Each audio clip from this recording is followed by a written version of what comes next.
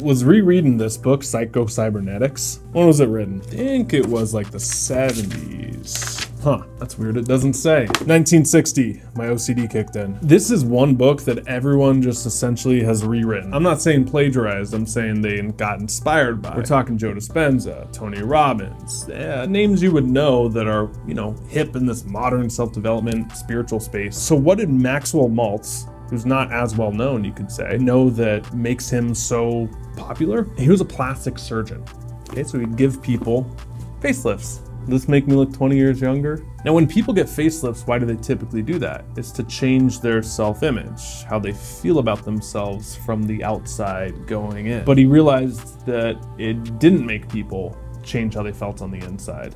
A lot of times. There was reasons why people, even if their external environment changed, they wouldn't internally have a shift. In fact, there was 3 major reasons that I took away from kind of rereading this book and looking at my notes that I wanted to share with you here. These are the 3 most important things that are going to make identity shifting, experiencing that, impossible. All change is an identity shift. All lasting change is. Think about it. It's someone who loses 100 pounds of weight. They don't say, oh my God, I'm so glad I did that bicep workout and that chest workout really paid off. Notice what they all say when they look at old photos of themselves. Holy cow, I am no longer that person. That's not even me anymore. Who is that? Those are the kind of things that you'll hear them say, because that's an identity shift. That's why they kept it off. On a personal note, I had a terrible addiction, a nicotine addiction to vaping. When it came out in like 2018-19, was stressed out of my mind. I was on like world tours and did the US like 2 or 3 times. Picked up some bad habits. What I'm trying to say, I got addicted to juuling. And I freaked myself out one day looking at all these research with people's like lungs exploding and, getting all wet and developing pneumonia at like 24. I was like, I am no longer a vapor. Are vapors smokers? I'm no longer a smoker. The decision was easy. It's getting yourself to make that decision that's hard, but it was lasting. I've never vaped since. I've had people, I'm on the golf course and people vape. Oh, Clark, hey, try some of this. You want to hit this? I'm like, no, I don't smoke. It's not even a decision for me. It's not even like, oh man, I wish I could vape. Like, I want to do that. Because a real decision is one you don't go back on. It's an identity shift. The point is this, whatever you identify with, you're going to remain consistent with that identity. To back it up. Millionaires, people who make a ton of money, they remain consistent with that identity. The action step from this point for you, what is that 2.0 version of yourself? Maybe don't focus on where do you want to go, but who you need to become. Just like I didn't really focus on where I wanted to go, like, okay, I want to be a millionaire, I want to have 100,000 or 1 million YouTube subscribers, sure, but anyone wants that, that's easy. I focused on who do I need to be to make that happen? Well, I needed to get good talking on camera, even though I wasn't. Needed to learn how to work the thing, needed to learn long nights and editing and putting in the work, getting really good at, reading these books and conveying ideas. That's who you need to become. And then the thing follows. I call this the 2.0 version of you. Who is that person? Make a list of all the things and traits that they do. That's who you need to become. That's what we do in the first 2 weeks of my Metamorphic program is we spend all our time here, because I know that can be a little hard.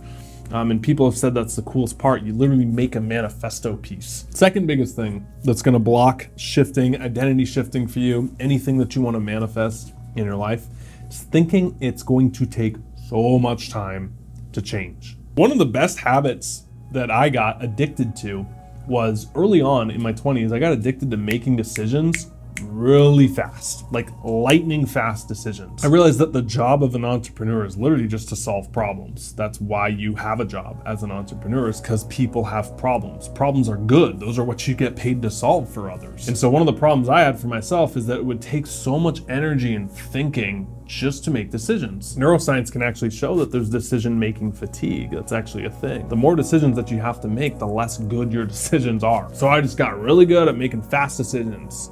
Sit down in a restaurant, I'd get the menu and I'd make it a point to like pick out something before the waiter even brought the water and try to order as soon as possible. I don't know why, it just felt good. Someone mentions a book in a conversation or I hear it on a YouTube video, boom, Amazon, 1 cart, 1 swipe, order. For things on that scale. Obviously, if you're hiring someone, don't just hire the first person you interview. What's my point with this? You're gonna prove to yourself by doing that making decisions actually happen really fast. And they don't have to be this big mental gymnastics of, oh, it's gonna take so much time, it's gonna take so much effort and work. That's the thing that holds people back in life.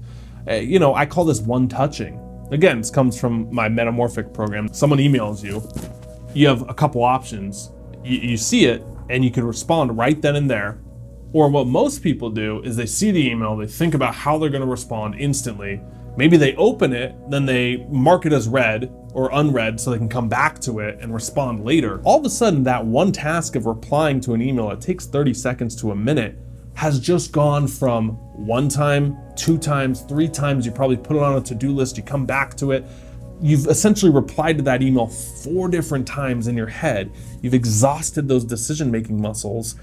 And no wonder you think that making changes or shifts or getting by is so draining, or it's gonna take so much energy and work. My point, it's not making the decision that's actually hard. It's thinking that it's hard that makes it hard.